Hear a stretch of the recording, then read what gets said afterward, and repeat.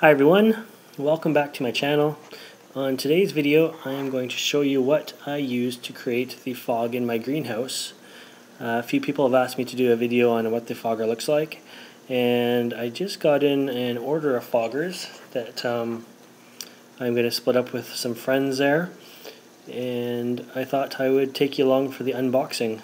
The foggers are cool. They're actually pond foggers, so as you can see from this little video clip in the front, this is what the actual true intention of these foggers is meant to be for, but I use them for a different reason, for creating humidity in my greenhouse.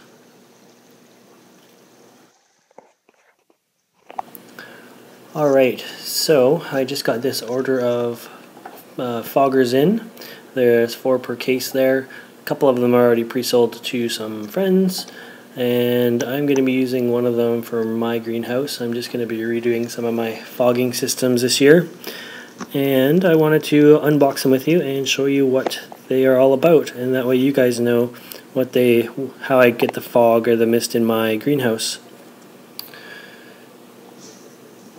So there's 2 parts to them. One is the actual fogger unit, and these are the floating rings. So the floating rings are key. They keep the fogger at the right level when it's floating. In my case, I have it floating in a big aquarium in my greenhouse. It's in a 45-gallon aquarium. But when they're floating in a pond, it keeps them at the right level, because if these are a little bit too deep or a little bit too shallow, they don't work. So this is just a quick view of the packaging. Tells you a little bit about the specs of it, and now I will unbox it for you.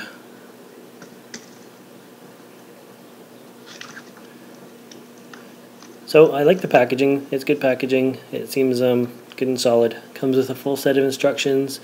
Everything is nicely wrapped in the styrofoam to keep everything safe. So I will quickly get this out and show you what everything looks like inside here. So this is the main device. This is a 9-disc fogger. So you take your normal ultrasonic fogger that you have in your house and you times it by 9. It runs on a big ballast. The ballast is about 15 pounds. It comes with a 33-foot cord to get from the ballast to where you need it to go. That's the floating disc there for the fogger. So when it's in the water, it floats just like that and keeps it at the optimal level. There's a little black loop on the top of it. That's the water sensor. If it's out of the water, it won't work. So it's always got to be in the water there to work. And we'll just close with a quick shot of the fogger doing its thing again in the pond. So this is the device that I use to create fog in my greenhouse. It works really well in my 8x12 greenhouse. It can produce a solid wall of fog, so thick you can't see through it. I hope you enjoyed this video, and if you want to see more videos like this, please subscribe to my channel. Thanks for watching.